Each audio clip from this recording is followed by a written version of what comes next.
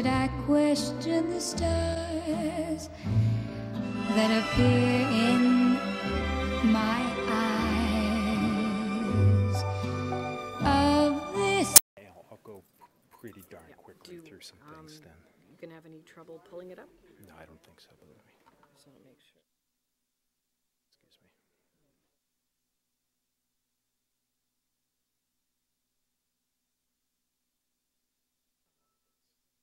So once you come up, Yeah. I'll put the screen down, and then once we do. Okay, great. Yeah.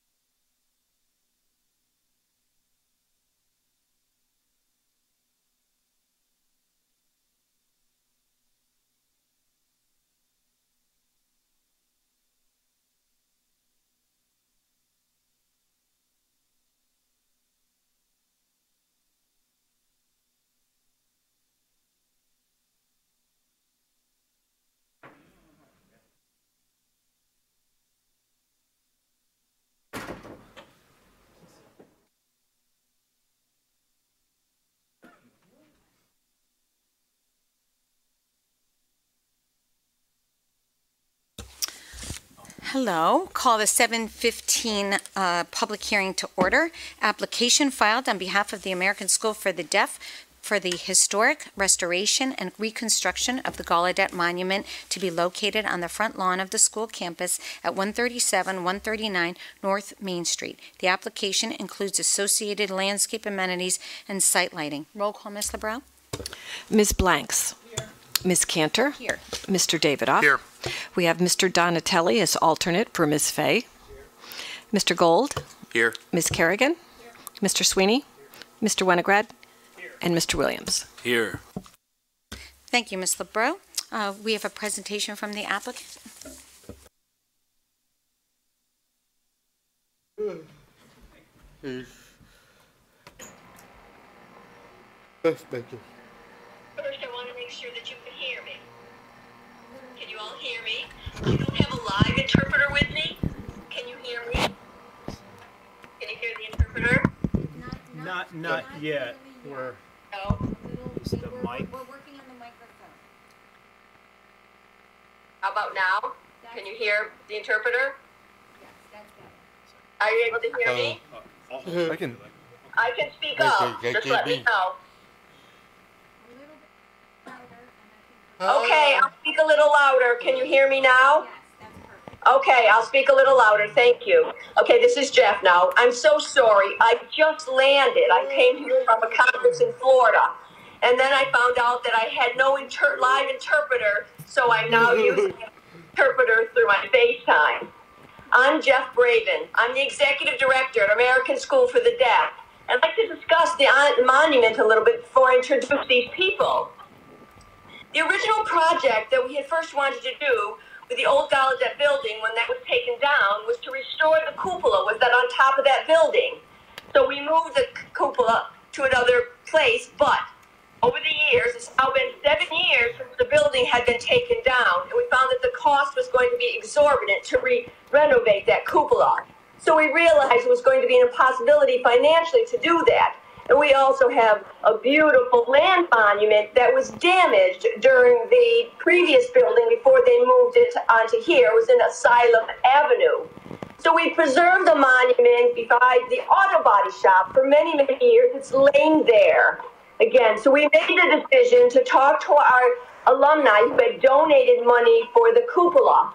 And they agreed to transfer the money in the donation instead of to the cupola, but instead to renovate that monument. We feel it has more significant meaning to the school because, as you know, Gallaudet was the first teacher of the school, so we decided to do that. So we found a wonderful conservator. His name is Mr. John Stewart. Again, really, it was a wonderful find. He came here. We started discussions. We have a wonderful landscape architect. It was Francis Miller, and then John Stewart again. So he's going to be involved with this. Again, we really feel that this is very critical to show again the monument to be showcased in front of the school and showing a true connection to American School for the Deaf to the community. So I will let these gentlemen explain a little bit more, and hopefully this will get approval tonight. And I thank you.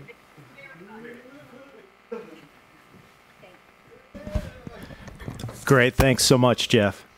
My name is Francis Miller with ConservArt, and I have a quick presentation. I'm going to go through this very, very, very quickly as soon as I get it up to slideshow here.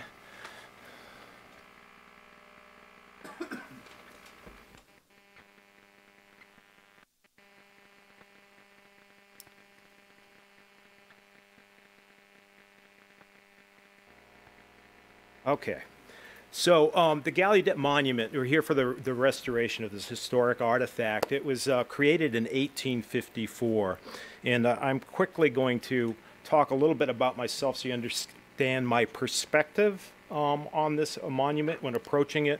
I have 30 years of conservation treatment as an objects conservator, primarily treating outdoor sculpture and monuments. I work on a lot of traditional sculpture in stone and metals. Both contemporary and also modern contemporary sculpture, a huge variety of materials, a lot of monuments, large-scale monuments, doing research, analysis, and treatment. historic cemetery preservation, which I love, particularly colonial burying grounds, fountains, and a huge array of other objects. And I have to say that the Gallaudet Monument is one of the most fascinating monuments I've encountered, both historically and socially. It's just a remarkable piece. I worked with the school, with their archives, and they developed a historic timeline for the monument, giving sort of the development of the school itself and the history of the monument. And from that I based my historic significance research and sort of treatments, weaving a little bit of that information into it. Now, Reverend Gallaudet is just a treasure for our nation. Just to read from the timeline some of his accomplishments. He collaborated with Mason Fitch Cogswell, Dr. Cogswell. Dr. Cogswell's daughter Alice lost her hearing due to illness, and he was able to get Reverend Gallaudet to travel to Europe with him, where they visited schools in Europe and met Laurent Clerc in 1816 at the Paris Institute of the Deaf. And then they co-founded the Connecticut Asylum for the Education of the Deaf and Dumb Persons in Hartford in 1816. So in a very, very quick time, they were able to mobilize and actually start a school. Their doors opened in 1817 with 7 students, including Alice Cogswell. And then from 1818 to 1851, he directed the school for a number of years. And then after he gave up his leadership, he still remained on the board until his death. ASD developed standardized American Sign Language, and it remains the oldest continuously operated school for the deaf in the United States. So quite a remarkable accomplishment for Gallaudet and the school itself. Albert Newsom, after his death, they decided to create a monument for Gallaudet. Albert Newsom was a very accomplished deaf artist. He was known for elevating the art of printmaking in the United States, and he is actually one of the. It's fairly interesting because he worked primarily in flat work, but his design for the monument is really one of the first public monuments with public sculpture in the country. It's a very early monument in a public sphere, outside of a cemetery, right? So this would have faced, the broad street in Hartford with a lot of public interaction, and it functioned very much as a public object. So that's really intriguing. And then John Carlin was also an accomplished deaf artist, and he designed the relief sculptures for the monument. They are carved by an Italian stone carver. It's interesting and notable that his design for the relief sculptures really breaks from the tradition of like the Beaux-Arts and sort of real formal art design at the time.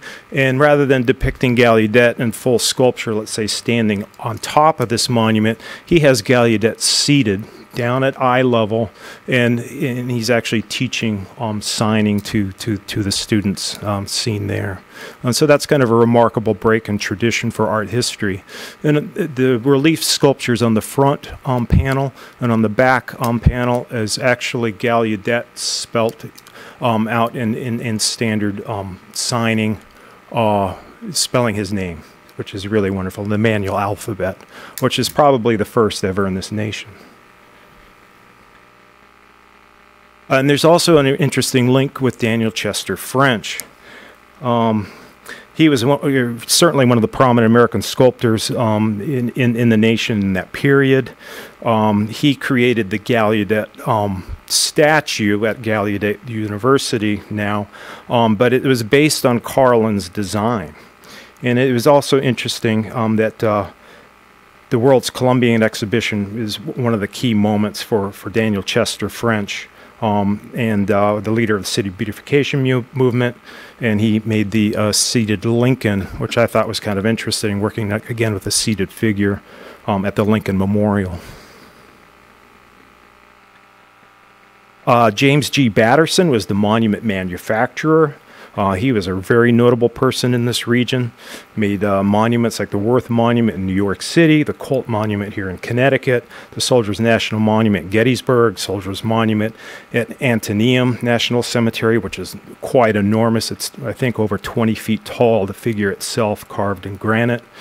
He supplied the granite in works for the Connecticut State Capitol and the Library of Congress when they added a huge addition. He's also the founder of Travelers Insurance Company and contributed to the development of the Wadsworth Athenaeum. So just another really interesting key figure for that period, not only regionally but nationally, that was involved in this project. Now the monument itself it's sort of an elegant, small, it's stately, I'll say. It stands about 20 feet tall. It originally had an iron fence around the base with granite posts at the end. It had a slight mound to it and a very, very simple footpath around the base. Later, the fence went missing, and nobody has any record of what happened to it. And this is an enlargement of the previous photograph. And then I realized that that monument in the background is actually the monument to Clerk, which was made in 1873. And I think the fence was probably removed for accessibility and for design fashion at the time. I don't think they no longer wanted to have a monument with a cage around it, keeping the students and visitors away from the site.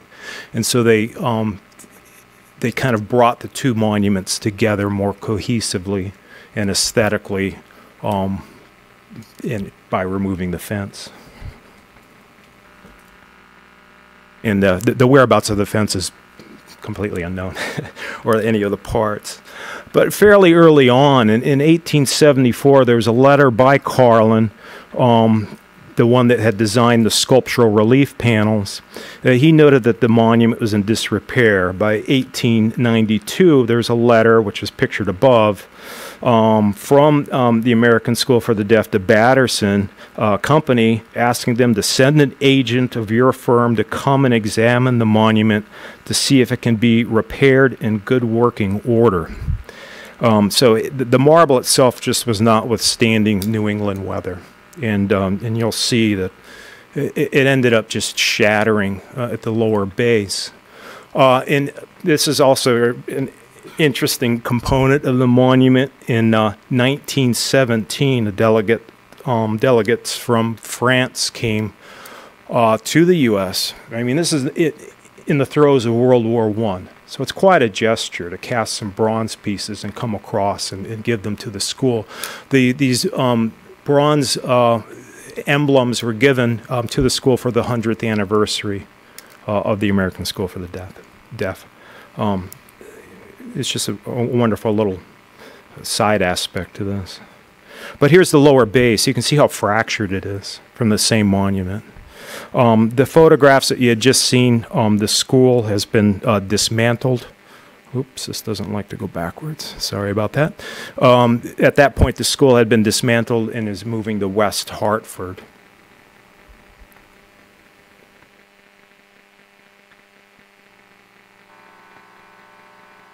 So in 1919, the monument was dismantled. The marble was placed in storage in a barn in West Hartford. ASD had approved that and knew about the location, but had sort of forgotten about it over the decades. The bas-relief of Reverend Gallaudet teaching was placed at the entry of the new school. And then from 1922 to 1924, a chip fund started to sell chips from the monument, all the fragments, to raise money for replicating Daniel Chester French's Gallaudet statue, because it was a more contemporary sculpture. They thought it would bring the school up to more contemporary standards. So little chips were sold from those little, all those fragments to raise money.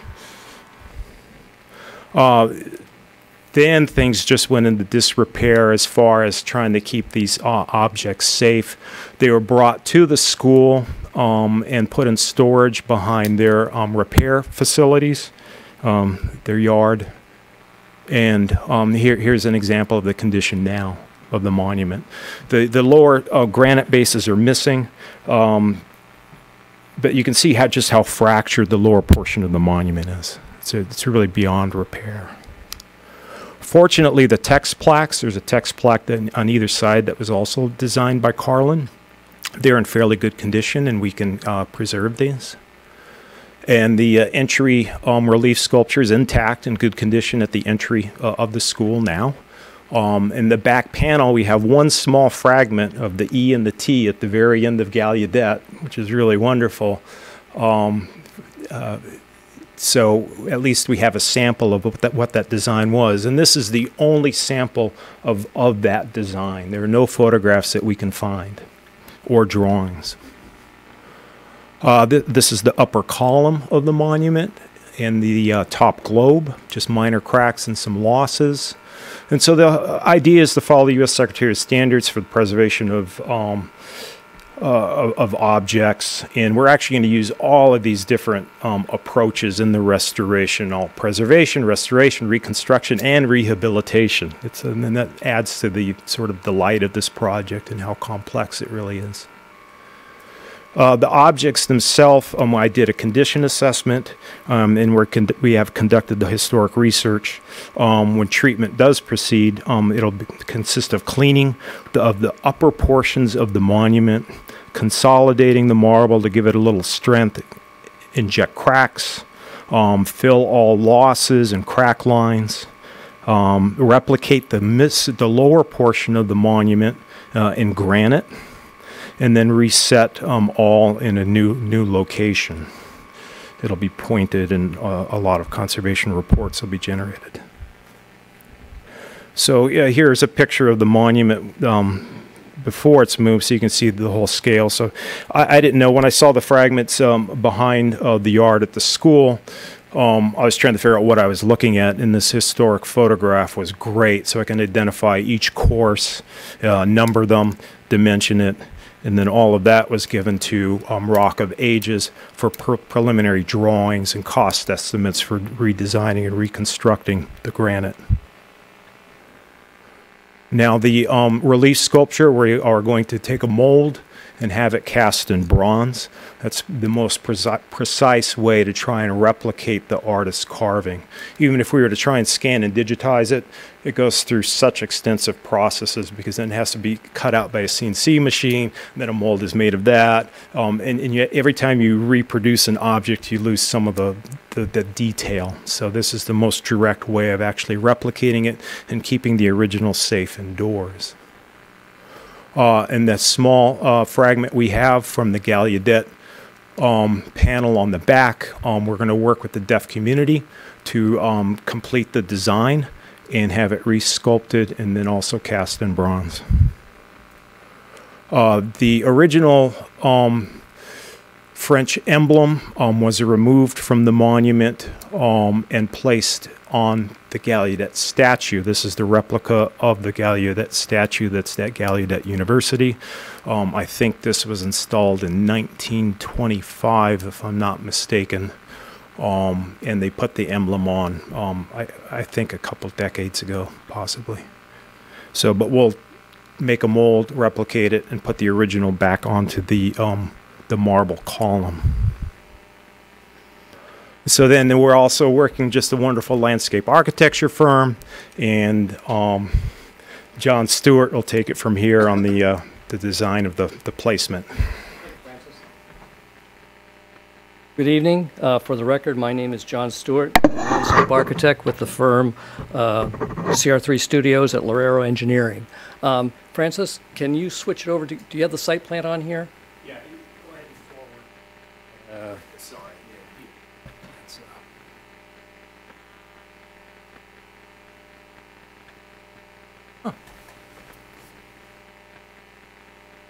You can do it the old-fashioned way if you want. Yeah, because there it is. Why is it not? Okay, hold on. Well, while he's doing this, okay, there we go. And there's a detail Yeah. if you want that. Thank you very much. Okay. So you can back up if you can toggle between the arrows. Gotcha. So this is a site plan. I'm sure all of you have driven by the ASD. You're very familiar with the front entrance. On the right side of this is the avenue, if you will, which leads up to the new administration building. The green ellipse, if you will, at the front along North Main Street is the existing planting and the existing 3 signs. At the other end, at the other end is what is known as the Tiger logo. That portrays not the Tiger logo, but the new ASD logo, which will eventually replace it. There is an axis that runs from North Main Street through the front entrance signs, the center sign identifying the ASD, through the Tiger logo, through the parking lot, through the GCED, all the way back into the back. And so that axis is what we have selected to put the reconstructed monument on, approximately 120 feet back from North Main Street, which allows an area to separate the monument from the entrance signage, I should say. The monument is elevated. Well, what we've tried to do in the site plan is pull as many of the elements that Francis described in the original situation. 1, we have tried to elevate it with what we can within that area. 2, we have kept the area around it with a very simple walk system to allow access for the public. There are already walks that were put in when the entrance road was renovated. We're trying to keep this very simple and reflect the same type of situation that is at the Tiger logo, which then provides 2 simple walks up to it and a circulating walk around it. At the base of it would be an area for plantings, for seasonal planting. The landscaping would be very minimal added to the already existing planting, because we feel that the important thing is to show off the monument and invite people to appreciate it and not add a lot of additional material around it. You will see off the corners of the monument are 4 yellow symbols, if you will, indicating the lights. The purpose of those lights in that location is to replicate the plinths that were at the corners of the fence that Francis showed you in the early location for it. Again, harking back to the historical context of it. No fence, simply because the fence would prevent people from coming up to the monument and appreciating it. The type of lighting would be a simple bollard light, 3 feet high, low light, in the same replica as what is in front of the ASD building, administration building, if you've been there, with baffles in the lights so that no flare or glare would come forward or go to the neighbors. We chose not to put any light up on the statue, but to keep it low, just to have a very low puddles of light around the base for the evening, so that people, for wayfinding purposes, there's a lot of residual light in the area. The ASD did not feel it was necessary to overlight the structure, and as I said, specifically do not put light up on the structure. Again, it's very simple. Let me see if I can go forward here. I'll go back. There we go. This is a photoshopped image of what it would look like from Main Street, pretty much to scale. I think what we're trying to show here is the fact that the monument is located on that center line. That is approximately to scale. Ironically, the administration building has the gabled roof, and so this is aligned right on the gable roof. Probably only going to see it when that exact instant that you pass it, but it's there nevertheless. I would say that we have presented the project to design review. Design review gave it a unanimous approval. They were also very kind to compliment the design, saying that they thought it was a very elegant solution, and they were very appreciative of the ASD for approaching it. We presented it to the Historical Commission. They were very enthusiastically gave it their unanimous approval too. So in conclusion, I'll change my glasses here. There are 4 points that Town Council is concerned about, specifically with Section 177-45C, and if I can read them. 1, the design and architecture of the proposed improvements shall be in harmony with the surrounding buildings and adjacent properties. We feel it is. This building is situated within an older section of housing. It is not tight up against any, so you're not putting the monument up against a discordant structure. It is sitting by itself in a large grass area, 120 feet, as I said, back from the road, complementing what is around it. The scale of it certainly is in scale with the surrounding structures when you consider the height of the vegetation around it. So we feel that that one, that is, meets that criteria. Number two, excuse me. The proposed improvements shall be in harmony with the overall objective of the plan of development and a comprehensive plan. We feel it is. As many of you West Hartford residents have seen what has transpired with the ASD, it is growing. If you reflect back on what I said about the axis that's driven through the site drives everything. Originally, when the first discussions came, we'd say, well, could we find some place to perhaps put it behind the administration building in the large courtyard which is back there? The decision was made very earlier, no, bring it forward, bring it into the community. And if we bring it into the community, it will first of all, benefit the community, benefit the ASD, but it will also work within the overall plan because after all these many years, the ASD is starting to fit all the bits and pieces of its campus together. And so this kind of is the centerpiece, it's the nexus at the front of the campus. So we feel that has been accomplished. 3, there shall be no impairment to visibility affecting the safety of pedestrians and vehicular traffic. It's 120 feet back from North Main Street.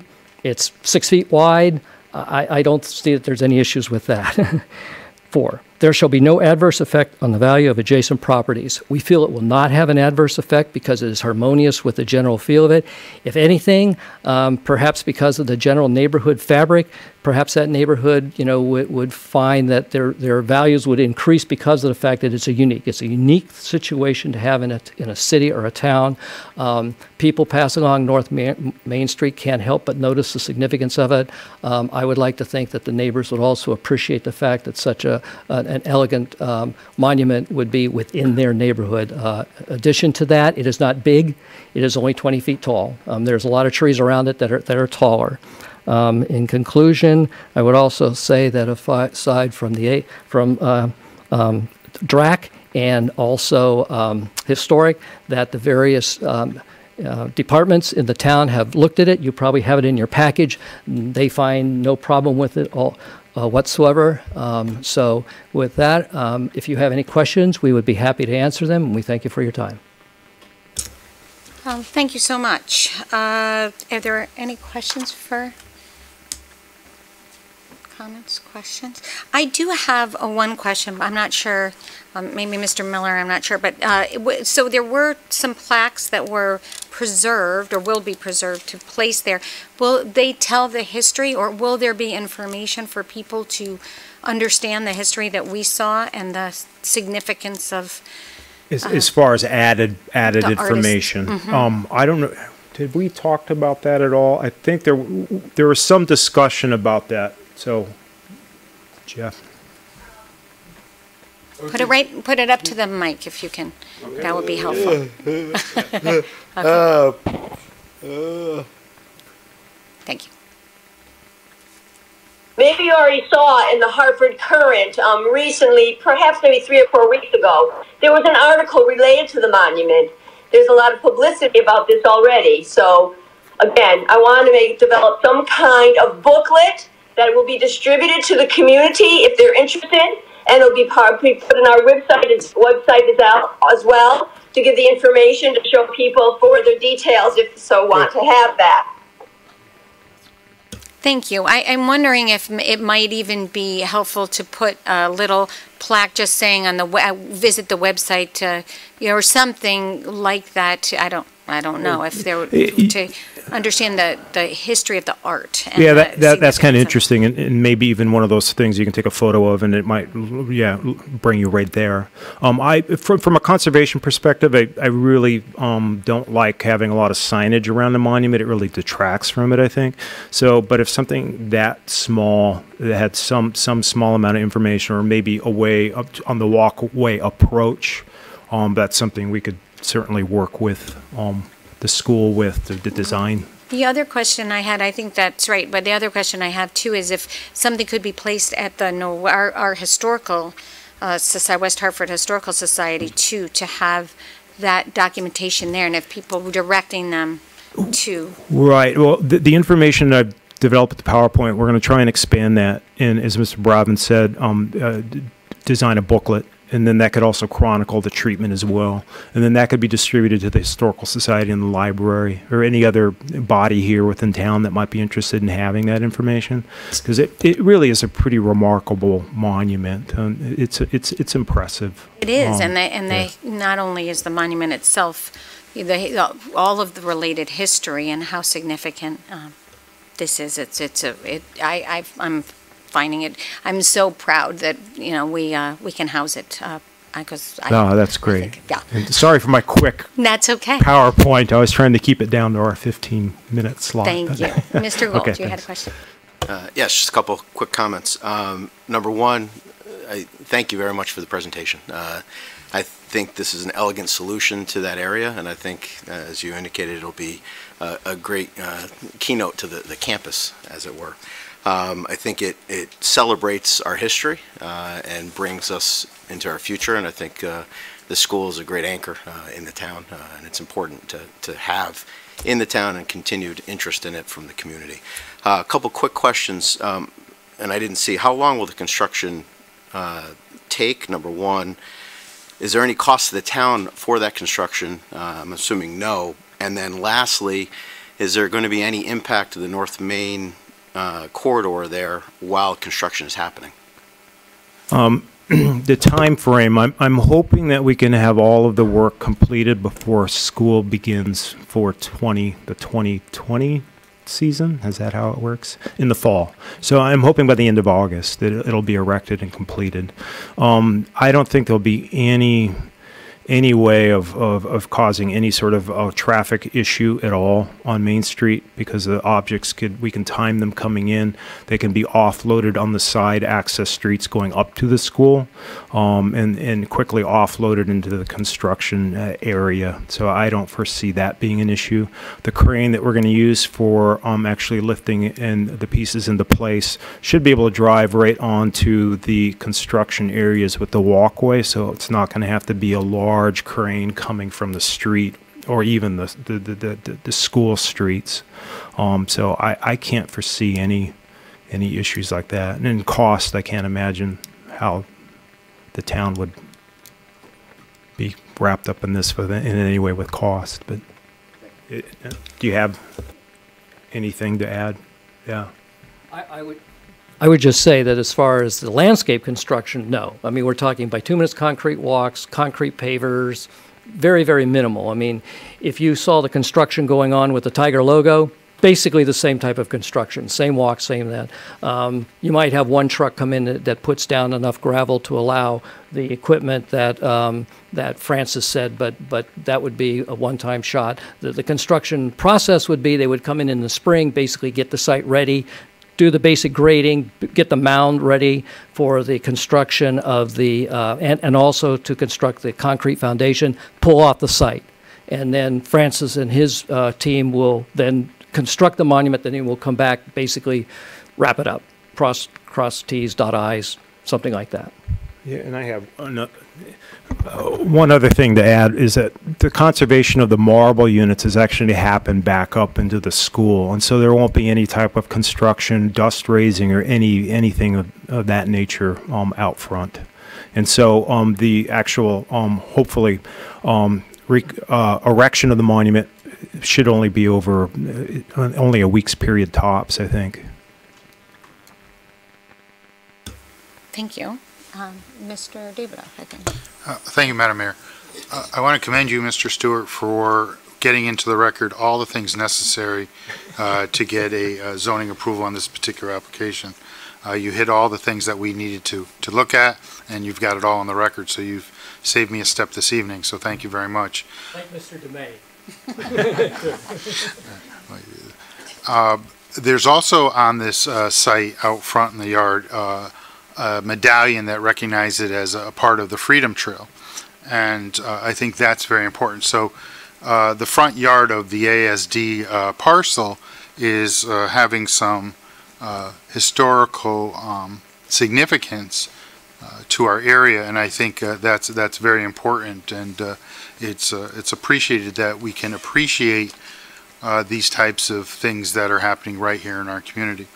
And to sort of piggyback on what the mayor raised, I think it would be an amazing thing, and I don't know if you've thought about this, if you could have some type of video documentary of the restoration, the various components and phases as you do this, and then you can either put it on your website or share it with the community, because I think it's a very interesting story to tell. And Mr. Miller, you did a great job this evening outlining the history. We do plan to put a GoPro camera while it's being renovated. So then we'll show it a time-lapse photography of the continued progress of how it was reconstructed and conserved. So, and we'll post it somewhere for sure. So I guess you've hit all the things I think that are really significant with this application, and you did a good job presenting why it's significant, and I think our community, once this project is completed, will be better off and better served. And it's so important that the history of this very significant landmark and institution in our nation's history is located here, is taking the necessary steps to preserve a piece of history that had gone neglected. So tonight, hopefully we'll get a positive approval from the council, and you'll move forward to something even bigger and better. So thank you. Thank you. Are there any other questions or comments? No. Thank you all. We'll be taking this up as a vote in our agenda soon, shortly. Okay. Is there anybody signed to? Blank. Is there anybody in the audience that would like to speak to this public hearing? No? Okay. With that, I don't have anything to read into the record on my agenda, but it's okay. There's nothing. Okay. All right. With that, we will close the public hearing. If you don't mind, we're going to take a 5-minute break and be back and start the council meeting. Thank you so much.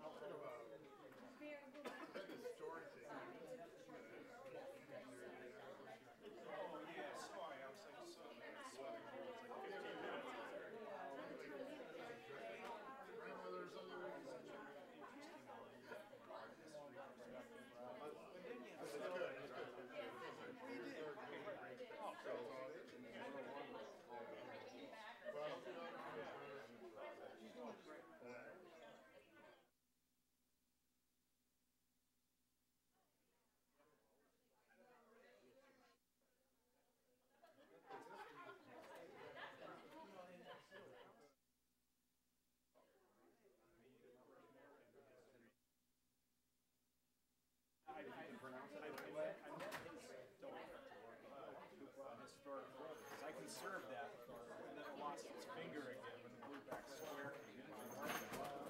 But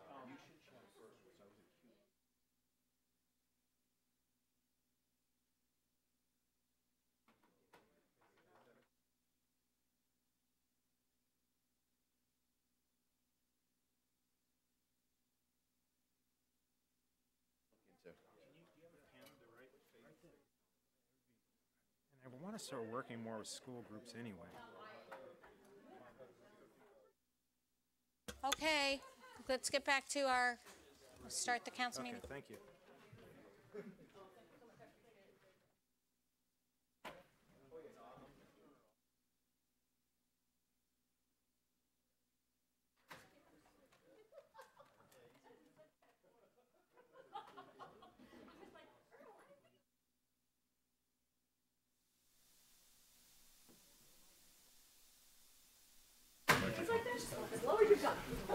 Remind me tomorrow.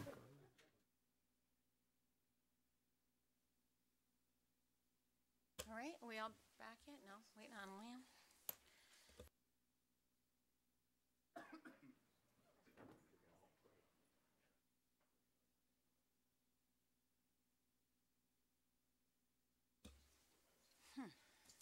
Here he is.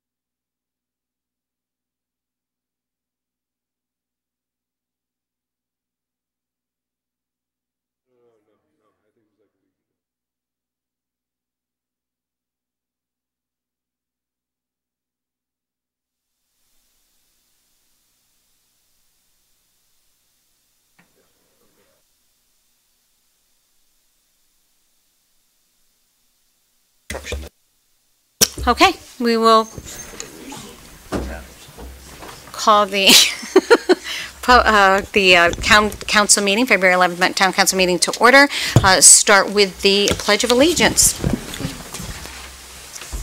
I pledge Allegiance to the flag of the United States of America and to the republic for which it stands, one nation, under God, indivisible, with liberty and justice for all. Roll call, Ms. LeBreau. Ms. Blanks. Here. Ms. Cantor. Here. Mr. Davidoff. Here. Ms. Fay is absent. Mr. Gold. Here. Ms. Kerrigan. Mr. Sweeney. Mr. Winograd. Mr. Williams. Present. And we have alternate, Mr. Donatelli. Thank you very much. Thank you, Mr. Donatelli, for being here. I'm going to start with a proclamation, and Mr. Exum, could you please meet me at the podium?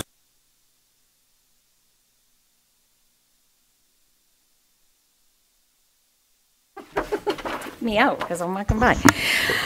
So this is a proclamation. This is I'm presenting this to Mr. Exum on behalf of Wasco, and I will explain a little bit in here. But it's Black History Month, and it's a very important time for us to reflect and to observe and honor all Black Americans, so all Black people around the world, but specifically in West Hartford, whereas Black History Month is observed every February, and this year's theme is African Americans and the Vote 2020. An important general election year is also a landmark year for voting rights. 2020 marks the 150th anniversary of the 15th Amendment, 1870, which gave the right of Black men to vote following the Civil War.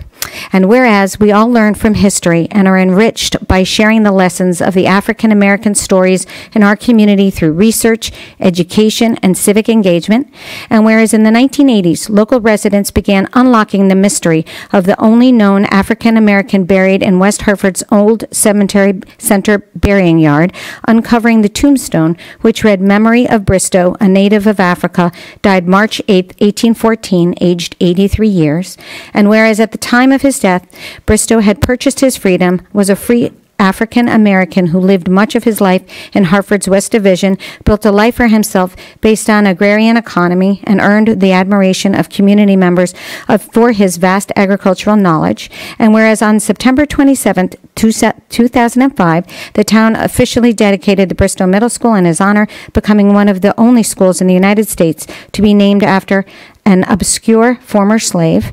And whereas West Hartford continues to do more work towards uncovering the African American history, including initiatives such as the Witness Stones Project, an unvarnished project and working with community partners such as West Hartford African American Social and Cultural Organization.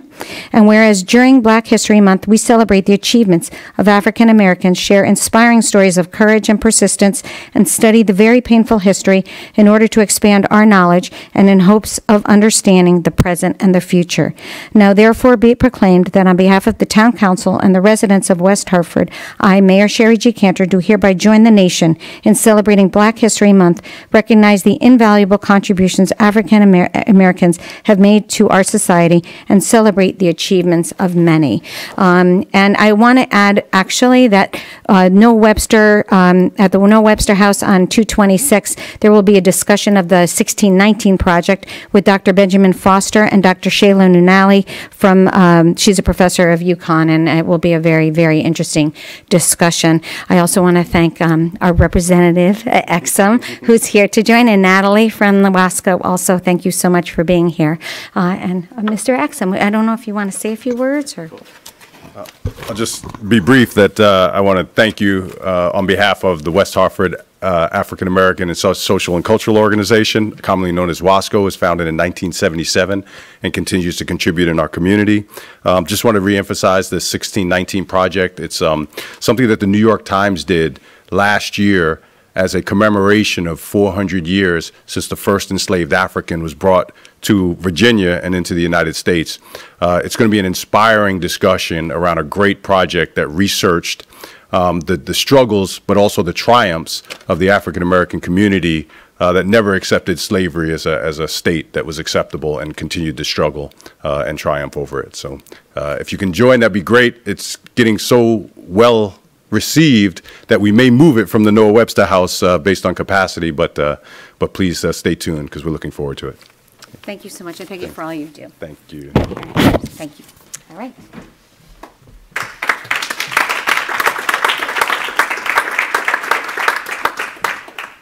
Okay, thank you so much. We are on 3A, Mr. David. Thank you, Madam Mayor. I move we receive the Town Council minutes of 1/28/2020. Motion's been made and seconded. All those in favor? Aye. All those opposed? Motion carries. 3B, Mr. David. I move that we receive the public hearing minutes of 1/28/2020 on ordinance sponsorship signs in municipal parks. Motion's been made and seconded. All those in favor? All those opposed? Motion carries. Number 4 is the public forum section of our town council. This is something that is not the subject of a public hearing, but is on the agenda. You need to make a reference to the agenda item that you are speaking to, and you have 3 minutes to speak unless you are representing an organization, in which case you have 5. There's nobody signed up. If there's anybody that's interested to speak to anything on the agenda. Okay, thank you. With that, number 6, Mr. Davidoff. Thank you, Madam Mayor. I make a motion to approve an application filed on behalf of the American School for the Deaf for the historic restoration and reconstruction of the Gallaudet Monument to be located on the front lawn of the school campus at 137-139 North Main Street. The application includes associated landscape amenities and site lighting. Motion's been made and seconded, and this was a subject of a public hearing about an hour ago, and is an incredibly inspirational project, bringing us back to the real historical significance of the American School for the Deaf.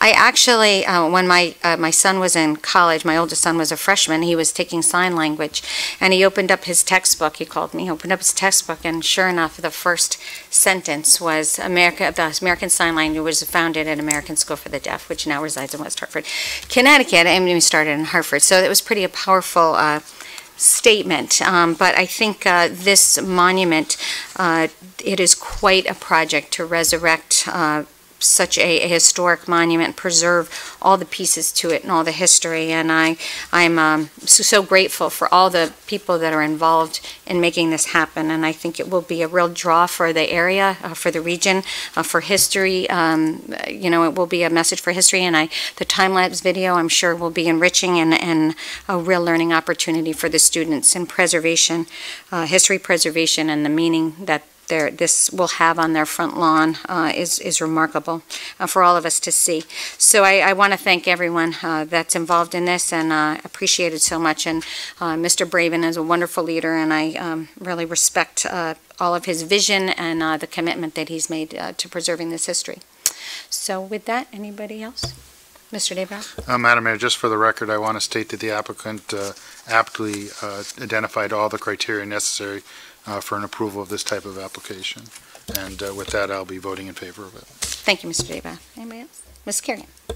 Yeah, I mean, unfortunately they left, but I just want to say thank you to them. Thank you to the American School for the Deaf for investing time and money and energy into a monument that's so important, particularly at a time in our history where monuments are so, they're sort of argumented. People are arguing about them, and this is one we can hold proud. Fortunately, last year, I went to the American School for the Deaf and gave them the proclamation for their anniversary with my son, who is hearing impaired, wears a hearing aid, and learned how to do sign language during hall. Good friend of mine, Lisa Weyerhaeuser, graduated from Gallaudet. So this monument for me, as I drive by there when it's there, will speak volumes to who we are and who Gallaudet is and the meanings of monuments that can keep us proud. So I'll be supporting it, of course. Thank you. All right. With that, all the, yes, we can do roll call, right? Or do we have to do? Roll call, Madam Mayor. Ms. Blanks? Yes, in favor. Ms. Cantor? Yes. Mr. Davidoff? Yes. Mr. Donatelli? Yes. Mr. Gold? Yes. Ms. Kerrigan? Yes. Mr. Sweeney? Yes. Mr. Winograd? Yes. And Mr. Williams? Yes. It's unanimous. Thank you. 6B, Mr. Davidoff. You're all set. Thank you, Mr. Donatelli. Appreciate it very much. Have a good evening. Think of us as on your right arm. 6B, Mr. Davidoff. Thank you, Madam Mayor. I move that we continue this item until the February 25th, 2020 Town Council meeting at 7:30 p.m. We actually have to take, oh no, that's right. Okay, motion's been made and seconded. All those in favor? Aye. All those opposed, motion carries. This is the 6E, I'm sorry, the staple is on it, 6C. Thank you, Madam Mayor. I move to take from the table receipt of a communication from Ben Grippo dated January 12th, 2020, resigning from the Prevention Council. This item was tabled at our January 28th meeting. Motion's been made and seconded. All those in favor? Aye. All those opposed? Motion carries. Mr. Davidoff? Madam Mayor, I move that we receive the communication from Ben Grippo dated January 12th, 2020, resigning from the Prevention Council. Motion's been made and seconded. All those in favor? Aye. All those opposed? Motion carries. Thank you for your service, Mr. Grippo. Number 7, Mr. Davidoff. Thank you, Madam Mayor. I move that we set for public hearing on March 24th, 2020 at 7 p.m. and refer to TPZ, Drac, and Krog, an application by the Bridge Family Center, Inc., contract purchaser of the property known as 1021-1023 Farmington Avenue, requesting a change of the underlying zone from approximately 0.21 acres of land on the south side of Farmington Avenue from RM3 multifamily residence to RO Residence Office and Special Development District SDD designation for the reuse of the existing building for professional office use. And you stated the public hearing. You did all at the beginning. Okay. All right. All those in favor? Aye. All those opposed? Motion carries. 7B, Mr. Davidoff. Thank you, Madam Mayor. I move we adopt a resolution concerning state filing for school construction grants. Motion's been made and seconded. Mr. Hart, you want to address this? Yes, thank you, Mayor. We are seeking council authorization tonight to allow us to apply for school construction grants for three projects that are listed here in the cover memo. For those of you who are not aware, the state has a program in which they will reimburse towns and school districts for certain construction projects conducted in the schools. They will reimburse a maximum of 80%, and West Hartford's reimbursement is set at 37% at present.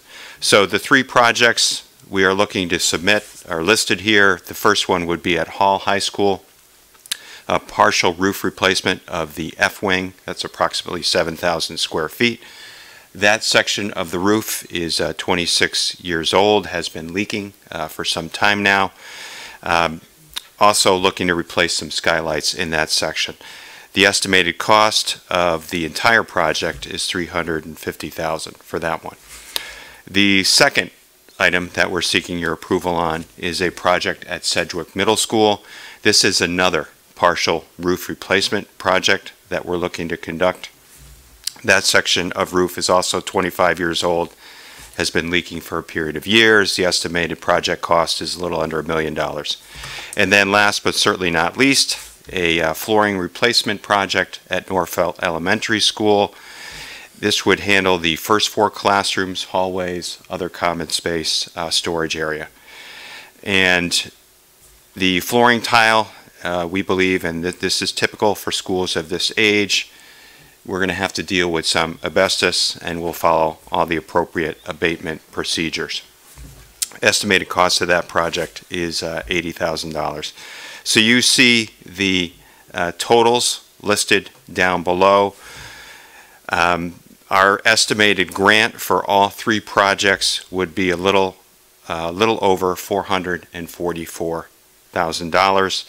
The funding for the balance of the 3 projects is already included in our existing capital improvement program. Thank you, Mr. Hart. Any questions for the town manager? Oh, okay, Mr. Williams. Thank you, Mayor. So just so I'm clear, Mr. Town Manager, so the funding has already been approved, and what we're being asked to do is vote on the grants, which would essentially reduce the cost to the town that was already approved? The funding for our estimated share is approved. You know, we anticipated, and we're going to have to upfront the money. You know, that's typical with a project like this. West Hartford, like many other municipalities in the state, has been participating in this program for years. And I misspoke. Our reimbursement rate is actually a little bit higher. I think it's just a tad under 39%. Thank you, Mr. Williams. Anything else? Ms. Blanks. Mr. Town Manager, just a quick question in terms of the timeline of these projects. I know the district likes to do these things when students are out of school, but we sometimes know that these projects can go a little over. So can you give me an idea about that? I believe all 3 projects are scheduled to be completed the summer of this year, summer of 2020. So would begin right as school recess? Yes, that's my my understanding. Actually, we do have an expert here in the room with us, Chris Cycli. Chris, if I'm pronouncing your name correctly, he's with the design company. And can you speak to? You need to speak from the podium, Chris. Just in response to Councilor Blank's question, I know we would work to complete the projects this summer. However, I do not know the exact schedule. I'm not sure if you do off the top of your head. Yeah, so Chris Cycli, Construction Solutions Group. We would submit the grant in March, get the approval to go out to bid in April or May for construction to be over the summer, fully completed by the time students return in September. And then a follow-up with closeout documentation to the state for final reimbursement. Thank you, Ms. Blanks. Any other questions? Thank you, Chris. You're welcome. Appreciate it. All right. With that, all those in favor? Aye. All those opposed? Motion carries. 7C, Mr. Davidoff. Thank you, Madam Mayor. I move we adopt a resolution to accept a quilt on loan from the West Hartford Art League. Motion's been made and seconded. Mr. Hart, you want to kick this off? I do. Thank you, Mayor.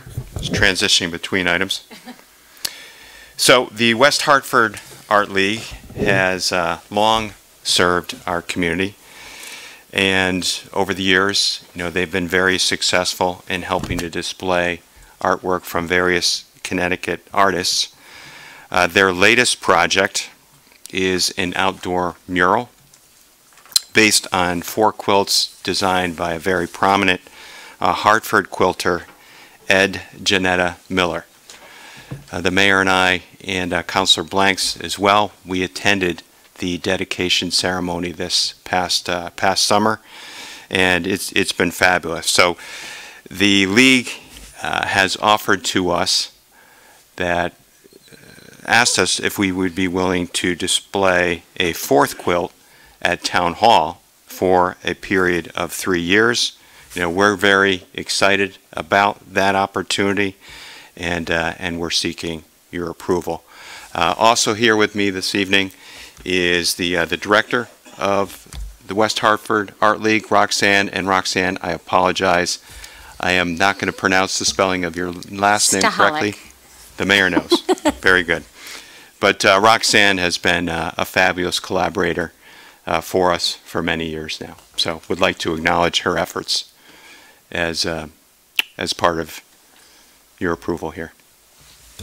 And I don't know if you want to say a few words. I'm sure you would. You like to go first? Go ahead, Ms. Blanks. Thank you again, Madam Mayor and Mr. Town Manager. So many of you don't know this, but I do have a long history with Janetta Miller when I was a very young girl. And this woman is awesome. She is such a talented quilter, recognized not only nationally but internationally. And as a woman, her spirit sort of embodies her work as an artist. So I mean, just for the fact that we would host her quilt here in Town Hall is awesome because of the traffic that we get in Town Hall. Our students would be able to identify with a local artist in this community, and perhaps we could even invite her into our school district, perhaps to do some teachings or whatever you call it, in terms of just sharing her talent. So Tom, if you are watching us tonight, just remember that this woman is awesome, and she would be a terrific role model as an artist to our students in this district. Thank you. Thank you, Ms. Blanks. I'd love to invite Roxanne to come down and say a few words about the not only the quilt that will be on loan, but also the public art display that has been completed, and really it enriches all of us. Okay. Hi, everyone. Thank you for inviting me and having me here tonight. I've been coming to these meetings when we started our public art program probably in 2006, and I was a regular fixture at town council meetings for quite a while. I'm happy to say I haven't been here for a while. I don't know many of you now because I haven't been here, but we started, like I said, back in 2006 trying to get public art initiated in town, and it did take a while, but I'm happy to say that we now have probably 8 pieces throughout town. We actually purchased and installed the 3 bronze horses that you see on the town hall grounds by Karen Peterson, who is a West Hartford artist. We put the large abstract orange sea on the grounds. We have a few pieces on our land as well, and this mural is the latest piece. We haven't done anything for about 5 years. Ed Janetta, as you said, is an incredible artist, and we're so lucky to have her here right in our neighborhood. She's not only very well known here, but she's known internationally, and she has work in museums all throughout the world. And also, ironically, since it's Black History Month, she is an African-American woman. She's from Hartford. She does teach locally, but she also has work at the National Gallery at the Smithsonian. She's got work in the American Craft Museum in New York City, the Rocky Mountain Quilt Museum in Colorado, and recently she had work put in the Nelson Mandela National Museum in Cape Town, South Africa. She has a lot of work all over the place. She's has been included in a New York Times article as the best of the best, and she's had her work featured on Home and Garden Channel, HGTV, and Public TV in Japan. In other words, we're very lucky to have her here in our neighborhood, and lucky to have her work exhibited. The mural was made from 4 quilts that she created, and those 4 quilts were painted onto a wall twice, so that we have a series of 8 quilts on over 1,000 feet wall owned by the town. The 4 quilts are then an extension of the public art as they're being displayed throughout town, and what we want to do is display them for 3 years at a time on loan, because we realize nobody really wants us to give them something, because then everybody has to figure out what to do with it from there. And we've decided it's easier to loan a piece and have control over it and make sure that it gets transferred to other public locations. So we already have a piece hanging in the West Hartford Public Library. We put one in the Charter Oak Elementary School because we wanted one to be around school children. We have one that will be on permanent display at the West Hartford Art League. And now with this would be the 4th and final quilt here at the town hall. So I've been waiting for this because we will now have them all placed. So I'm hoping this goes well, and we hope that once you see it here, it will encourage you to come out to the Art League, see the mural on our grounds, and go on our website and see the rest of the public artwork and take a tour around town. You know, art attracts people to a community. That's what we've been trying to do, and that's what we hope this will help encourage. So thank you. Thank you, Roxanne. How long were you working on this project? This was a very, it was years, right? This has been a while. We applied for a grant from the Roberts Foundation, who, you know, I want to thank. They have supported the arts for the Art League so much. But when we first applied for this grant, probably 8 years ago, they give out one a year. We didn't get it. And so I kind of sat on it for a while. It was originally with Ed Janetta. We were trying to figure it out. And then 2 years ago, we decided to apply again, and we were very pleased that it was able to go through. In that time, Ed Janetta's work has just grown immensely, and she's become very popular, and we were afraid we probably wouldn't even be able to get her. So we were glad that it transpired. Thank you, and I want to thank you on your leadership, your persistence, I think, with this project and all of the public art projects, some of them Thank not you. so easy to accomplish. Art is, it was enriching, but people do have opinions too sometimes. And I just want to thank you for making Thank our you, community Sharon. more beautiful and meaningful, and for all the time and work that you put into the Art League. And thank you all for your support. Thank you. Okay. All right. With that, all those in favor? Aye. All those opposed? Motion carries. Congratulations, and thank you so much, Roxanne. Number 8, reports from the town manager. Mr. Hart. Thank you, Mayor. Very short report this evening. First, under council business and meetings, we're going to hold a special town council meeting just a couple days from now, 5:30 p.m. on the 13th here in this room.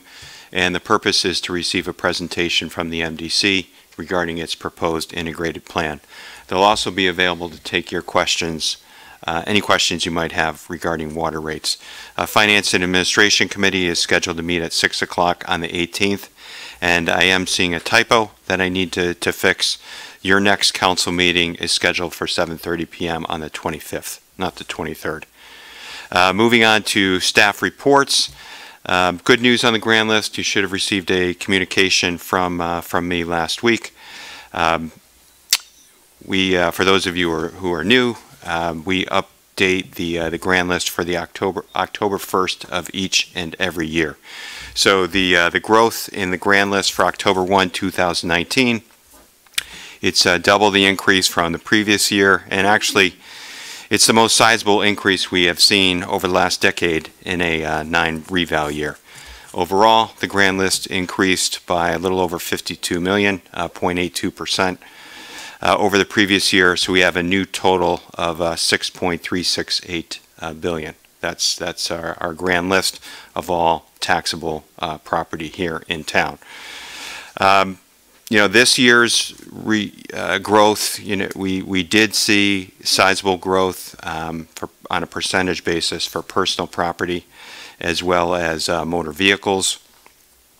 When you look at real property, buildings, the growth this year resulted primarily from the conversion of the former Yukon property from tax exempt to taxable.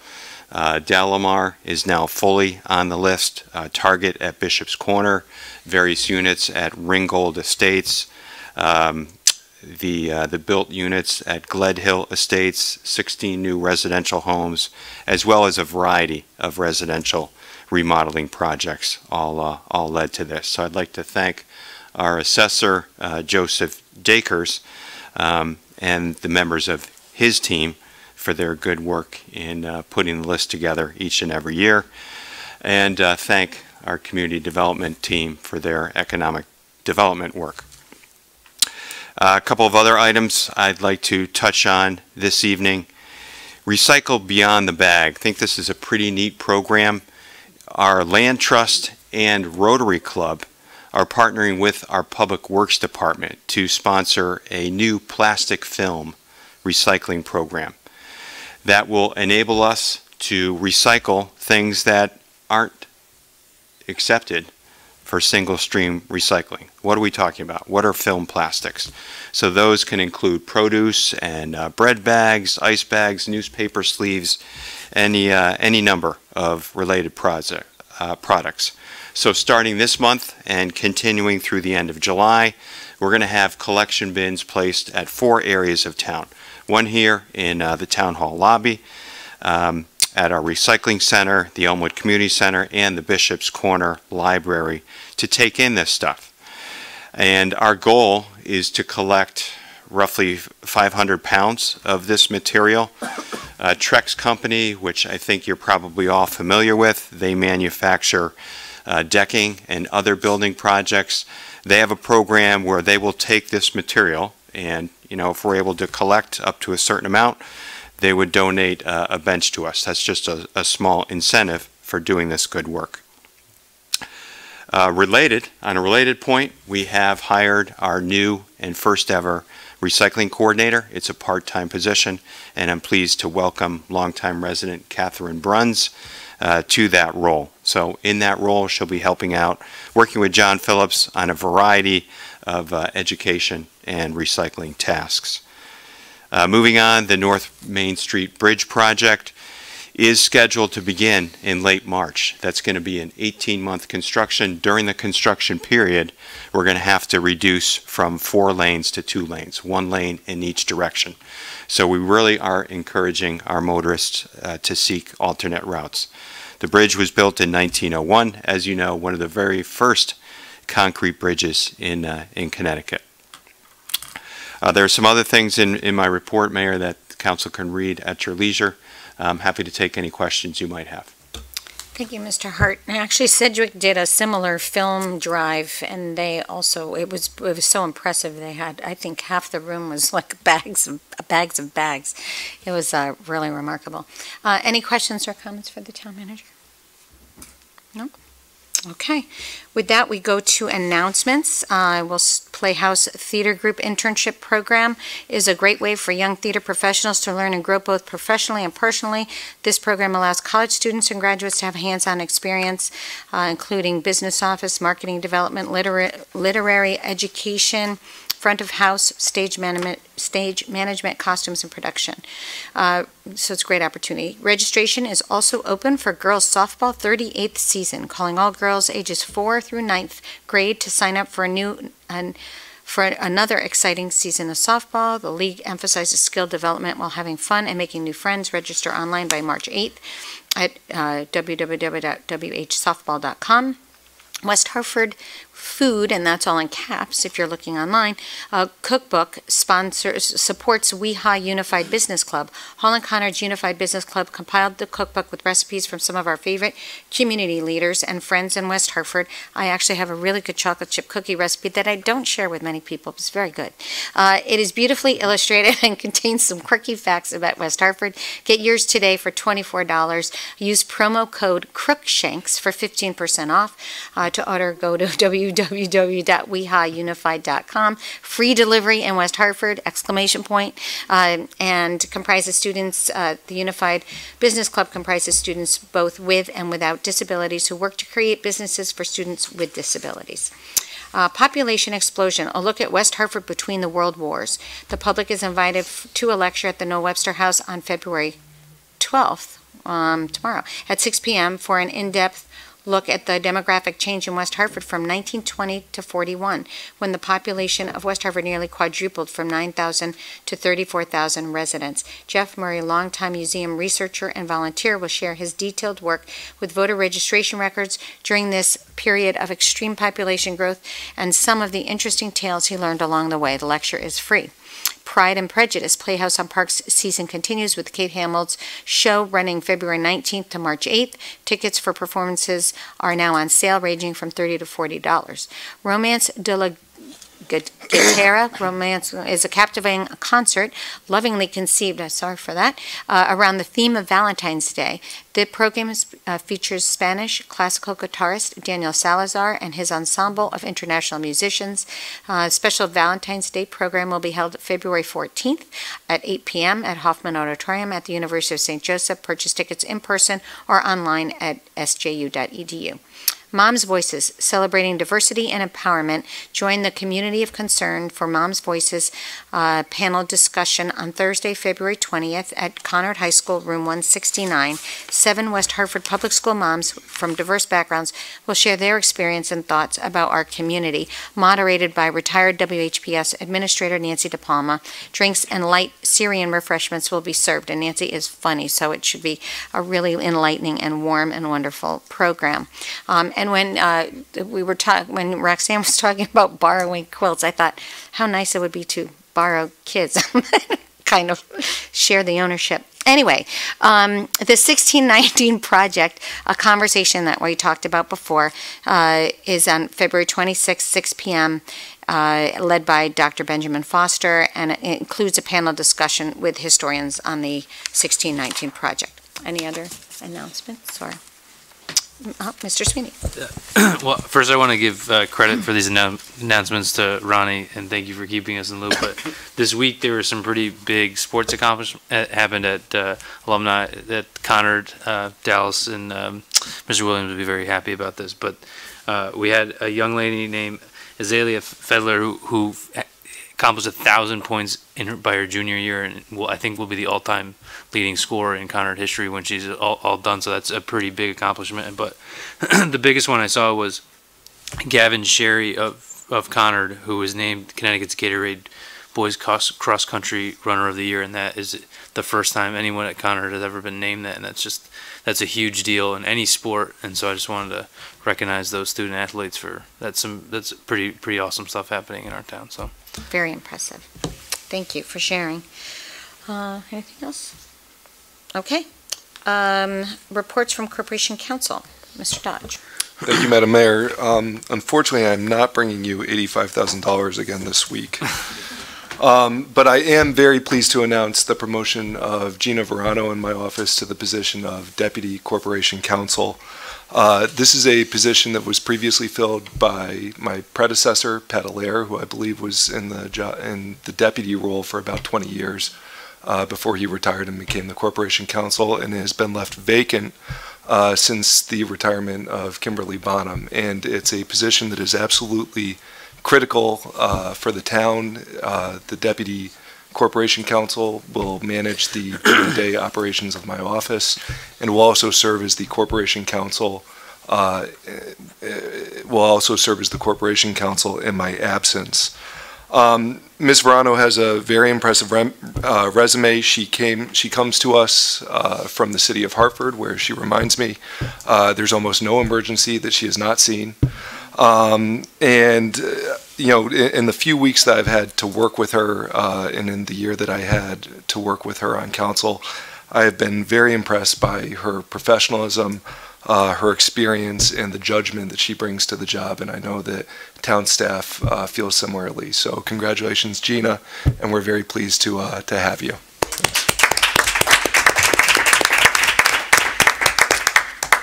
And also, Madam Mayor, I know that we had an executive session on the agenda for tonight, and we will not require that this evening. There's some key staff who were unavailable tonight who will need with us when we brief you. Thank you. Thank you, Mr. Dodd. Oh, so sorry. Not really. And congratulations, Attorney Verano. Thank you. Appreciate all of your work, and we're lucky to have you. Any questions for Mr. Dodge? All right, number 11, appointments. I have a Karen Harrington appointed to the West Hartford Bloomfield Health District for a term ending 12/31/2020. Second. Motion's been made and seconded. All those in favor? Aye. All those opposed? Motion carries. We have nothing on consent. No communication. Oh, no, we do have one communication. Number 14, Mr. Davidoff. Thank you, Madam Mayor. I move that we receive a letter from Harriet Winograd resigning from the Commission on Veterans Affairs. Second. Motion's been made and seconded. I want to thank Harriet for her service. It's a commission that has done really great work, and we really appreciate all that she has done. No petitions, no executive session. With that, I'd like to make a motion to adjourn. Second. Motion's been made and seconded. All those in favor? Aye. All those opposed? Motion carries. Good night.